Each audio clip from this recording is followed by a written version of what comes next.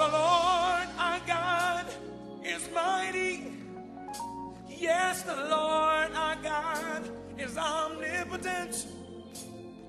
The Lord our God, he is wonderful.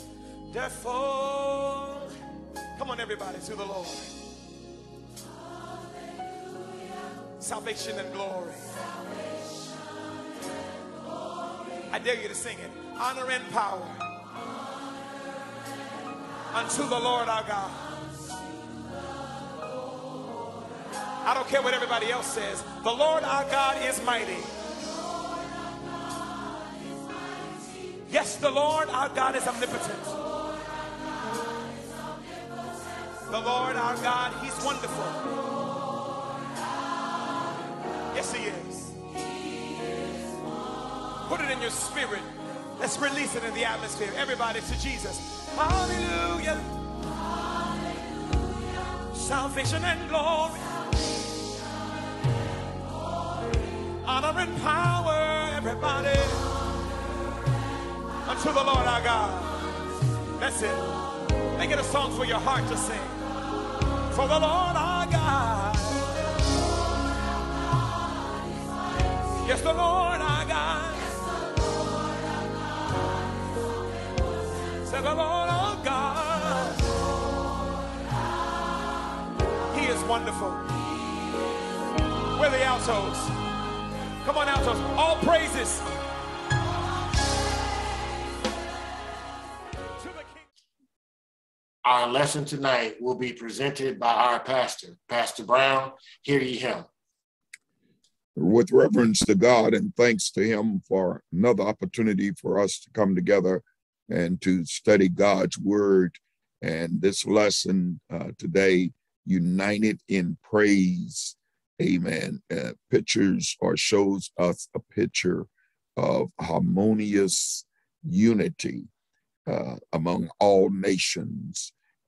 It follows after, at the beginning of chapter 7, the sealing of the children of Israel, 12,000 from each tribe, equaling 144,000 that were literally sealed on that day.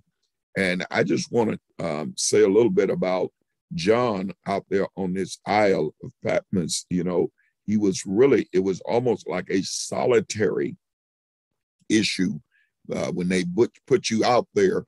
Many times you died from loneliness.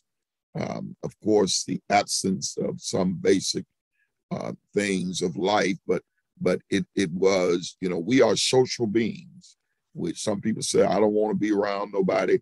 That's a sign, that's a signal when people don't want to be around anybody, because our natural nature is to be sociable. And when we are taken out of that, some people can't exist without having somebody to talk to, or you get like Tom Hanks and you know, make an object like Wilson your partner. Anybody that is familiar with that movie know that he literally Wilson was his buddy, and Wilson was everything. Yeah, but he, you know, he really was a soccer ball, but to him it took on a real personality. So John was put out there to die in solitary, and look at him. He's watching, he's communicating with God, the Lord Jesus Christ, and then he see people, he see hundreds, and then he see thousands, and then he see 1,000, and then he saw 10,000 times 10,000. Then he starts to see a number that no man can know. So when God is with you, you're never alone. You're never alone, and he can bring visitors if he wants to. Amen. We saw him do it up on the mountain of transfiguration. Amen. Where he brought Moses, where he brought Elijah. Amen. And Moses, the lawgiver and the prophet. And I'm saying, always know that when God is with you, you're never alone. And he said, I will never leave you nor forsake you. That was one of Job's prayers. When you read in the first 8 chapters of Job, Job said, Lord, as I go through this, one thing I ask of you, don't leave me. Don't leave me. As long as I know you with me. And real believers need to know that when God is with you, that he gonna work it out. So 3 things we're going to talk about in this lesson: uncountable crowd. And I already mentioned a little bit about that. People from every group, every voice lifting praise. Number 2, worshipful circle. Acts of worship, words of acclamation. And finally, the white robe witnesses, robes washed in blood, servants protected from need, tears taken from the faithful. I don't know about anybody else, but sound like heaven to me. Amen. That if you receive all of those things, this book of Revelation, as you know, is the one book that opens with a promise to everyone that reads the book. A lot of people believe that Revelation only speaks about the future, but the people of that day and time knew that Revelation was not only speaking about the future, it was speaking about their present situation. Some of the things that were going on, the persecutions, the killings, all those things was a part of that first century church's experience. But beyond their current experience, they could look beyond. And in reality, I feel that in many ways, we no longer take that look. Our foreparents used to take that look a lot of times. And I think the reason they took that look is because what they had them in such a degraded situation that they had to have hope for a better day, hope for a brighter future. And heaven was a part of that hope. There's also a great belief among many theologians and many readers and writers of the word that there is a code, and or some call it a key to understanding some of the mysteries of Revelation and of the book of Daniel.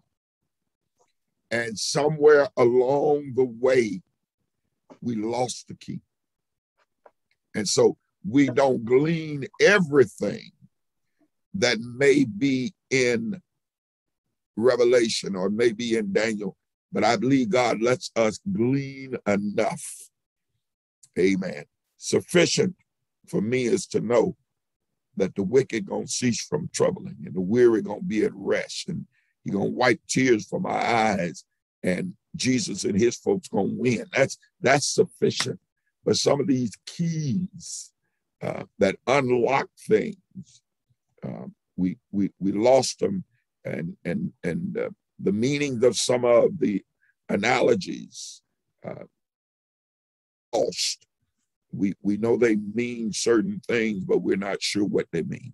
So no matter the interpretive perspective of Revelation, if it's just written for the first century, is it a book that's figurative? Is it a book that's symbolic? Is it a book of vivid imagery? Is it a book just to teach spiritual lessons? Irregardless of all of that, we need to know that this book of Revelation is a combination of letter, prophecy, and apocalyptic,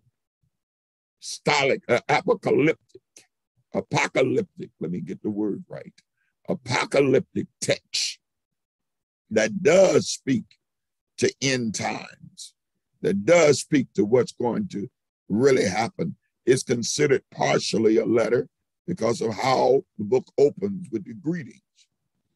It's addressed to specific churches. Revelation is considered a form of prophecy given to John in order that he might declare, the testimony of Jesus Christ.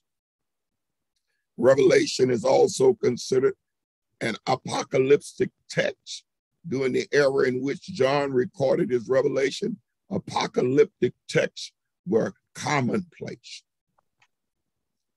It's a stylized type of literature written to unveil God's plan for the world, both in the past and in the future. Second, the book of Revelation is loaded with allusions. The Old Testament used a lot of allusions, and it assumes that the reader is familiar with Old Testament resources. Revelation rests on the shoulders of Genesis, Exodus, Daniel, and even Psalms. And its fullest understanding of Revelation recognizes its roots in the Old Testament. Third, Revelation emphasized worshiping God. And that's been the emphasis of our last 10 lessons. Praises to God. And today we're dealing with united praise. Each one makes claims about, who is worthy to be worshiped in heaven and on the earth.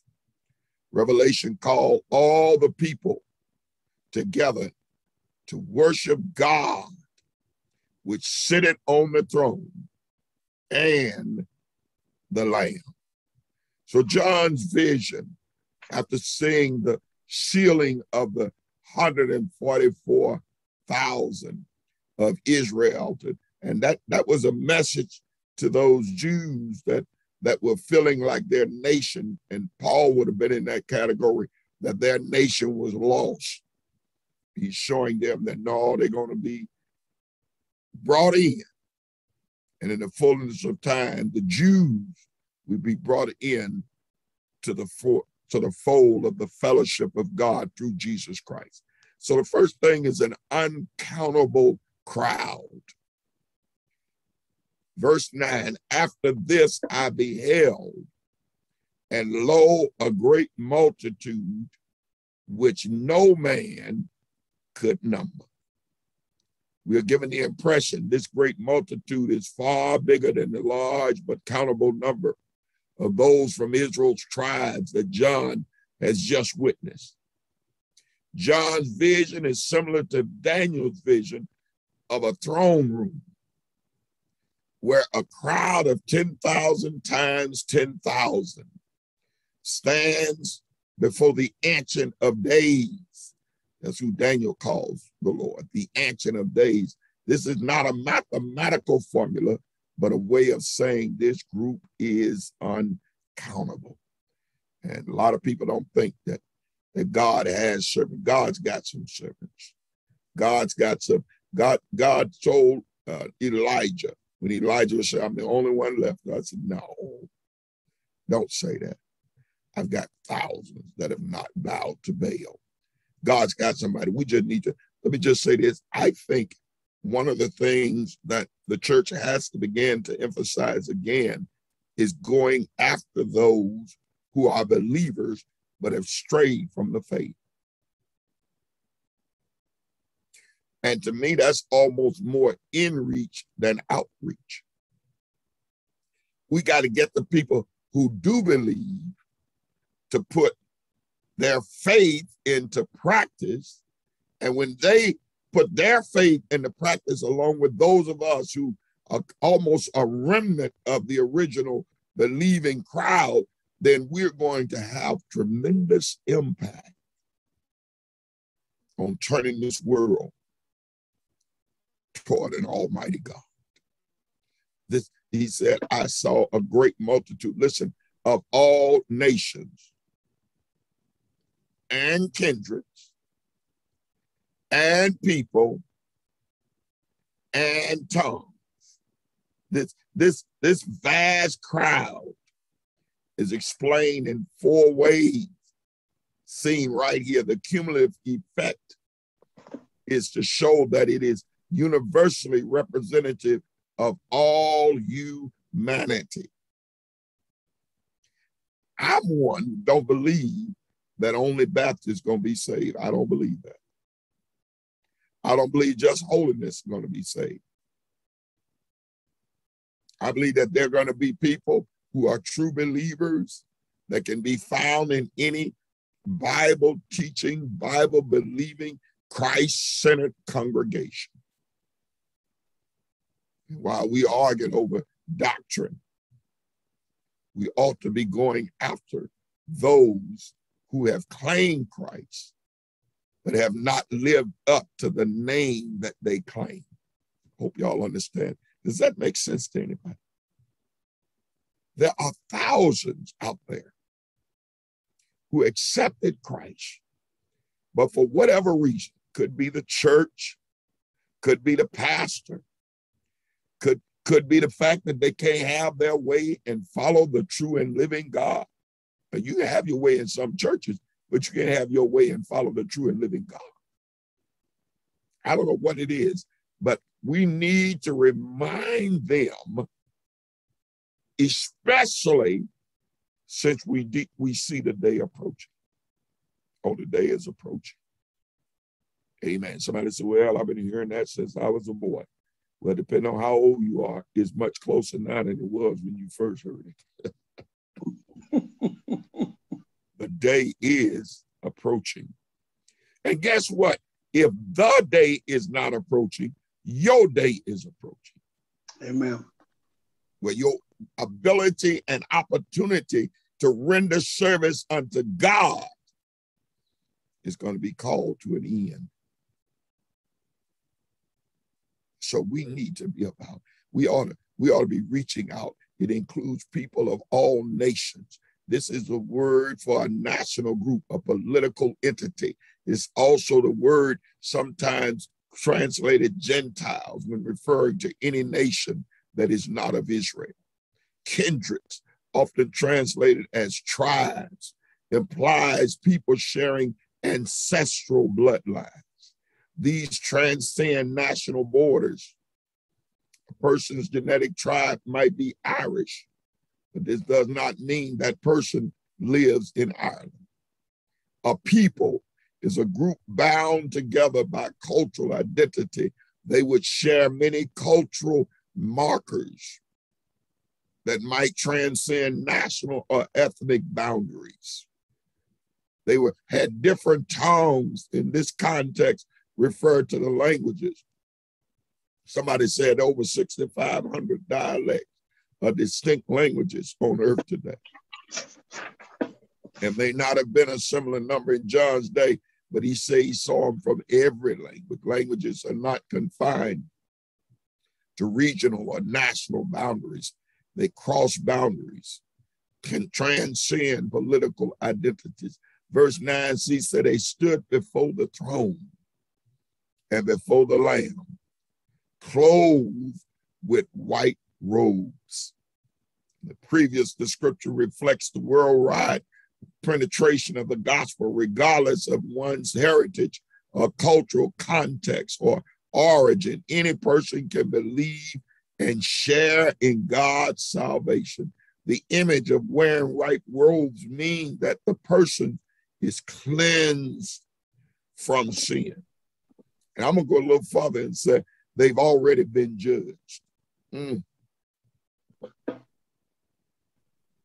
Message of the church in Sardis commended those who had not soiled their garments with sin, but instead had walked with Christ in white, for they are worthy. For the white robes are given as a reward to the martyrs of the church, those who have maintained their faith and witness even unto death. And I think at the beginning it talks about symbolism and everything. The white robes were symbolic. Here's something else symbolic, 9D, palms in their hands. Amen. When they have these palms, they reflect a practice of worship that began with the Feast of Tabernacles. But there's another thing that palm branches in their hand is symbolized. Victory. Amen. Whenever the Roman army or almost any military body won a victory, when they would enter into the city, the people would throw out the palm branches, symbolic of victory. And I believe that this crowd, this number that no man can number, standing in white with palm branches in their hand. They are purged over life. Amen. You know, you can either be a victor or a victim. You can either be victorious or defeated. In eternity, you can't be both. You're going to be one or the other. The people were to take the boughs of goodly trees, branches, and of palm trees, and rejoice before the Lord in the Feast of the Tabernacle for 7 days. Palm branches. The practice of associating palm branches with an event of victorious joy continued into the time between the Old and the New Testament. In the New Testament, crowds waved palm branches while shouting Hosanna, which means save. During Jesus' triumphal entry, the multitudes in John's vision stood in worship before the Lamb who has indeed saved them. And they had some real reason to praise him. Every voice lifting praise. And verse 10 says, and cried with a loud voice, saying, salvation to our God, which sitteth upon the throne, and unto the Lamb. The multitude acknowledged that their hope of salvation is realized in Jesus Christ. This implies God's victory over his enemies and deliverance for his people.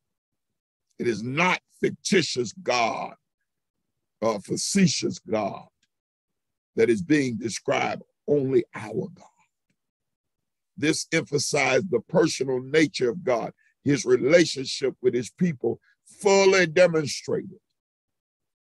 The means of this deliverance is seen also in their worship of the Lamb. Salvation through the Lamb. Salvation through our God. Christ's death and resurrection as the Lamb enacts God's salvation. Without Jesus Christ and his sacrifice on Calvary, there would be no salvation. And so they celebrate. They celebrating salvation. But the truth is, I know we got a lot of holier than thou people who don't do no stuff, but who don't like a good celebration, where everybody is happy and everybody is praising and have a reason to rejoice, whether victory has been won, whether battle is now over, whether tears have been shed for the last time, and the burdens that go with this life have been rolled away, taken away. Ooh, what a time. No wonder Grandma said, what a time, what a time, what a time, when all of God's children get together. What a time. Verse 11 says, and all the angels stood round about the throne. The center focus is on the throne. The center focus is on him that sits on the throne. The center focus is on the Lamb and about the elders and 4 beasts, there are 24 elders, and fell before the throne on faces and worship God. The inner circle around the throne become the focus again. Their acts of worship involve their whole bodies. They fall on their knees. They fall on their faces, touch the ground, presumably in a full view of a great multitude that worships by joyously waving palms.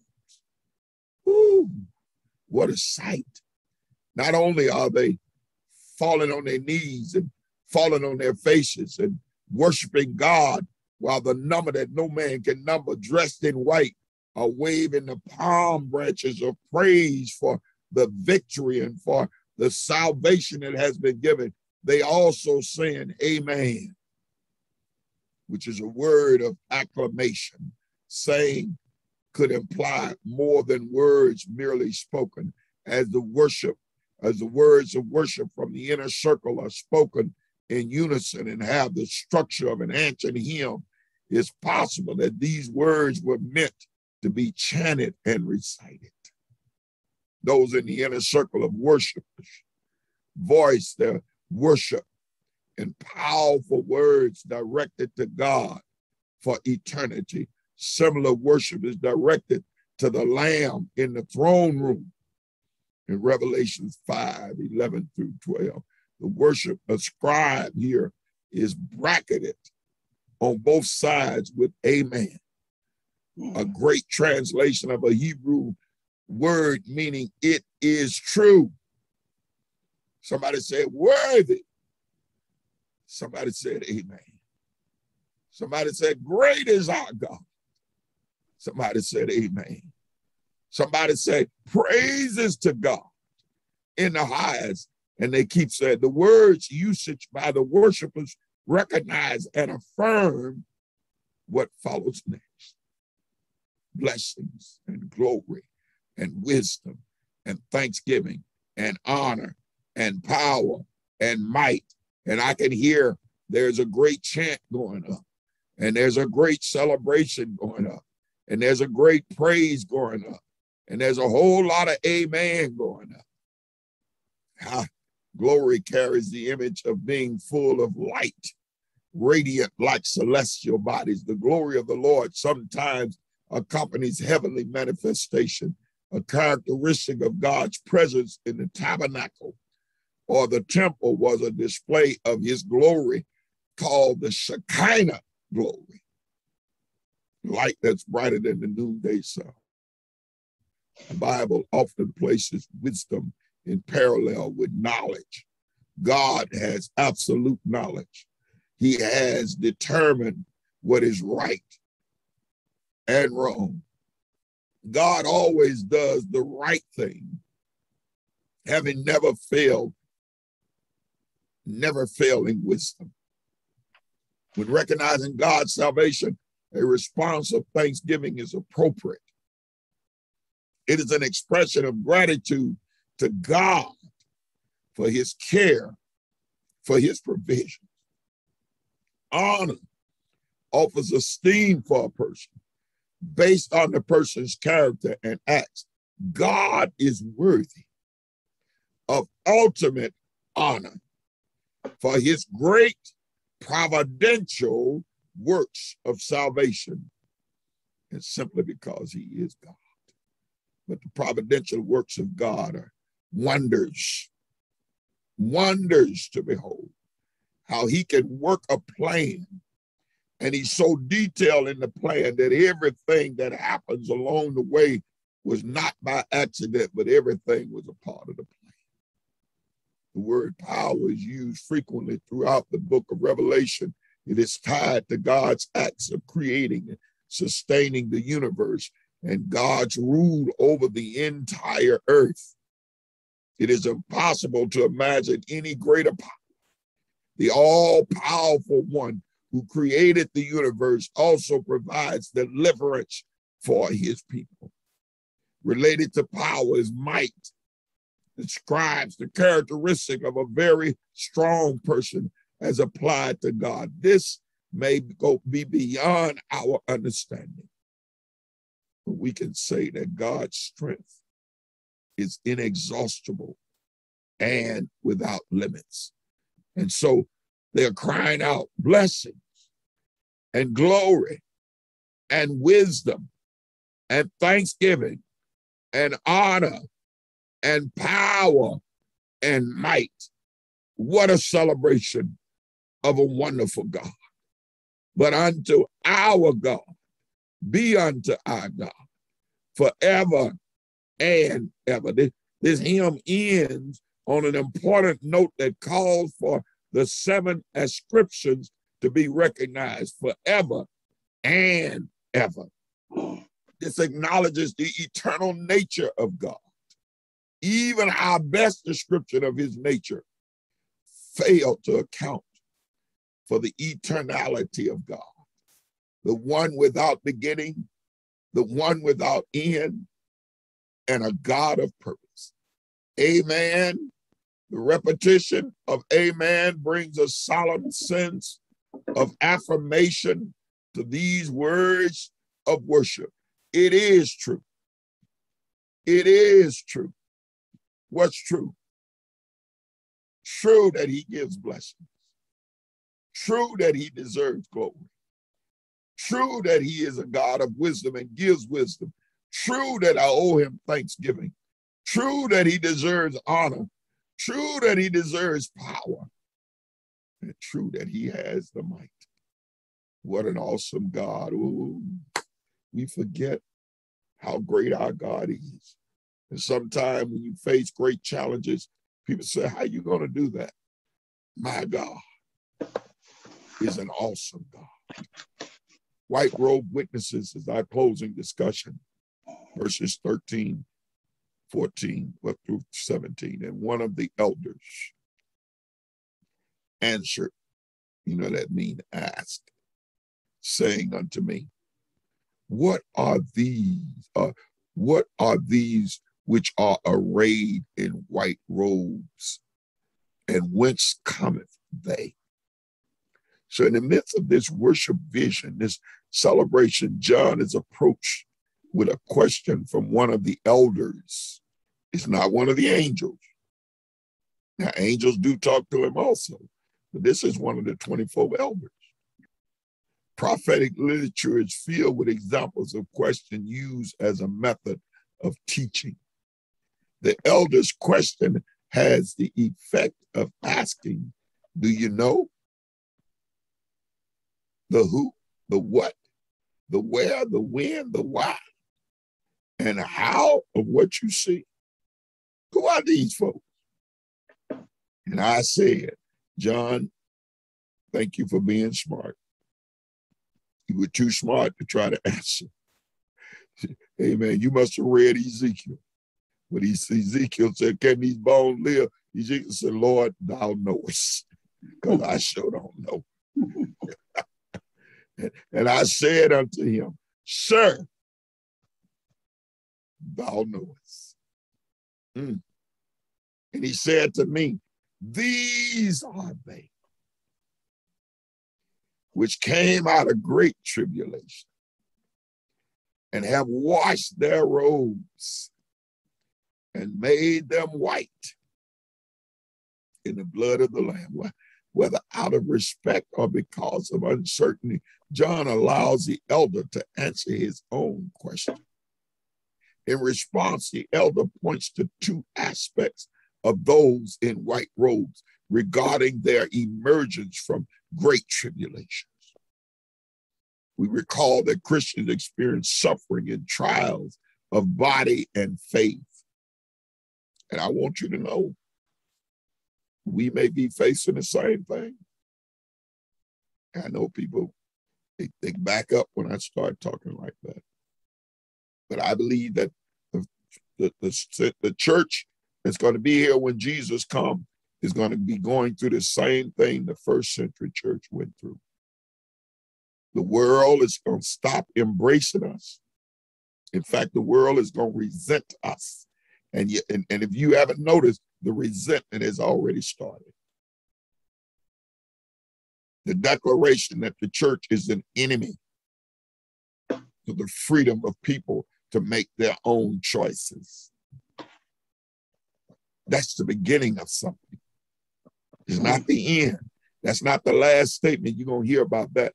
They building up something that's going to make the church realize that there really is enmity between the church and the world.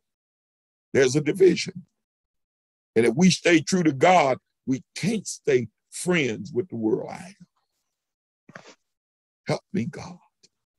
Jesus warned his followers that tribulations were to be expected. He also told them, be of good cheer. To the audience in Revelation, this tribulation could have been related to persecutions at the hands of the Roman Empire. To modern readers, this could also imply the future of the widespread sufferings and persecutions for both ancient and modern audiences. John's vision affirms that following Jesus might result in suffering, and even to the point of martyrdom. So the first thing was, who are they? Second, the robes that come through tribulation. Now, the robes have not always been white.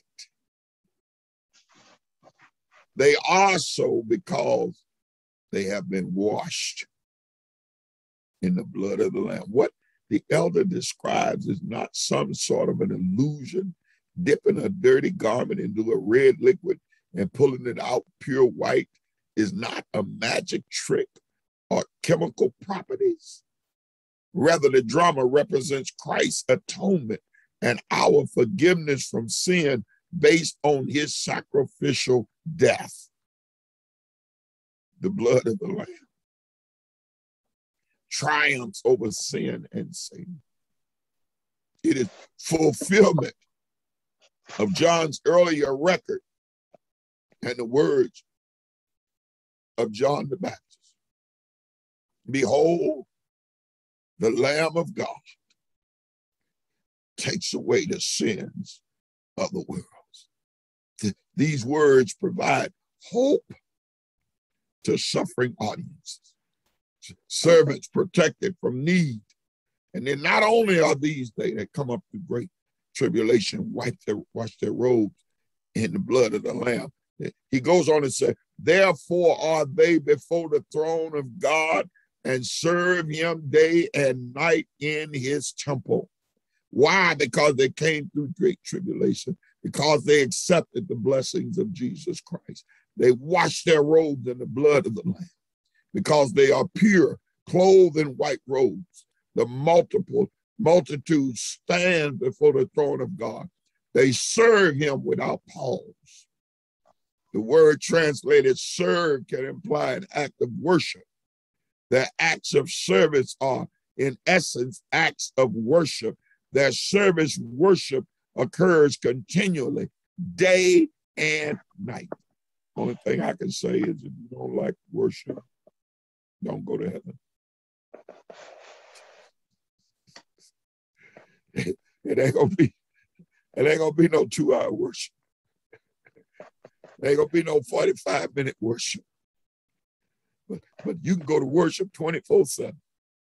They're gonna be serving him day and night. And I'm saying 24/7. Again, I'm using earth language because look, ain't gonna be no day, no night. So ain't gonna be no 7-day weeks. Every day for eternity. Amen. Now, let me say this, and I don't mean no harm, but I do think I need to say it. Do you know there are no birthdays in heaven? And I see people write on there, your heavenly birthday. Ain't no marrying in heaven. Ain't no anniversaries in heaven. How you gonna celebrate your 2th year of being in heaven? Ain't no anniversaries. Ain't no, but day and night. This does not imply the existence of our current constructions of time. Rather, it is an indication of every devoted service. It is an implication that the praise of God will not cease. This vision pictures more than future heavenly bliss. It can also picture our existence now. Acts of worship can be an acknowledgement of a holy God and our submission to him. Sin prevents us from practicing authentic worship in its entirety. We lack the white robe multitude of John's vision, are free to worship in holiness, in purity, and sincerity, and in truth, for our sins have been washed in the blood of the Lamb. However, this worship will not be practiced fully and totally until God's final victory, an implication of the book of Revelation as a whole.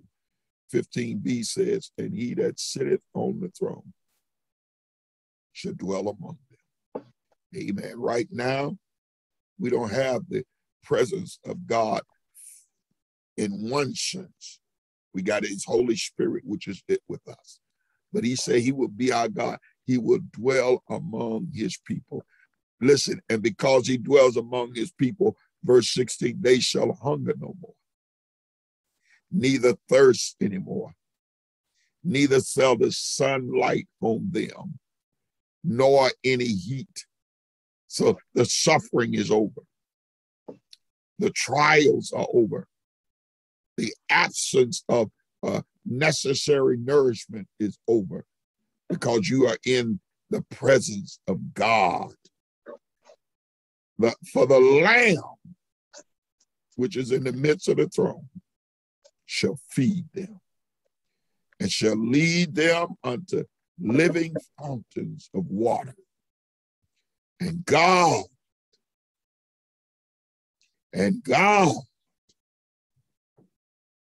shall wipe away all tears from their eyes. Hallelujah. John envisions more than the satiation of physical thirst. The Lamb will lead to water springing up into everlasting life. In addition to providing eternal refreshment, the Lamb brings eternal peace and eternal comfort, removing sorrow and wiping away all tears from their eyes. There's a song that says, I cried my last tear yesterday. And I shared with somebody how I did not believe that song. Because as long as I'm in the flesh, I have the potential of serving, of shedding more tears. But one day, I'm going to be able to say and declare with confidence, I cried my last tear yesterday, united in praise. What a time. What a time. What a time. We're going to sit down by the banks of the river. What a time. What a time. What a time. And I don't know about anybody else, but I got something to praise him for. I got something to lift my voice to. I got some amens that I need to share with others are talking about what an awesome God he is. And so one day we're going to be united in our praise of our God. Well, God bless you.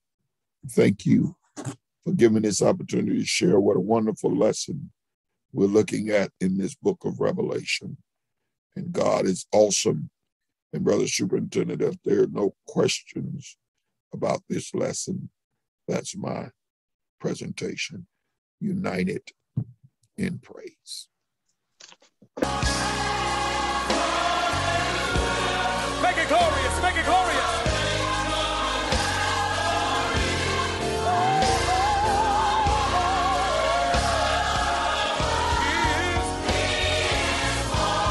You declare it. You make his name wonderful. Hallelujah.